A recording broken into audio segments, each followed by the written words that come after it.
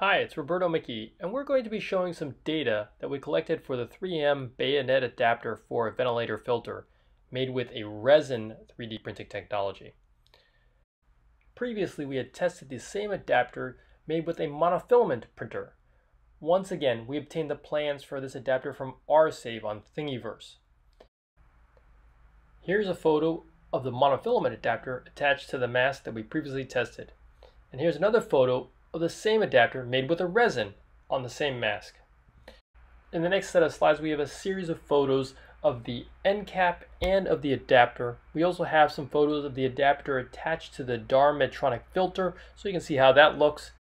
I think the take-home message from these photos is that it is a bayonet type connector. And here's a previous video that we published demonstrating the dangers of monofilament printing. This is one of the videos of one of the trials that we performed on the mask with a resin adapter with the Medtronic DAR filter.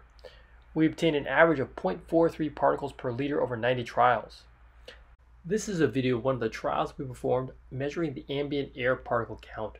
We obtained an average of 7,235 particles per liter over 90 trials. If you do some simple calculations, we obtained a 99.994% filtration efficiency. 99.994% filtration efficiency compares favorably to what we got previously. The same adapter made with a monofilament had a 99.95% filtration efficiency. This data lends credence to the superiority of resin printing over monofilament printing. If you liked the video, hit the like button and subscribe below. We could use the support.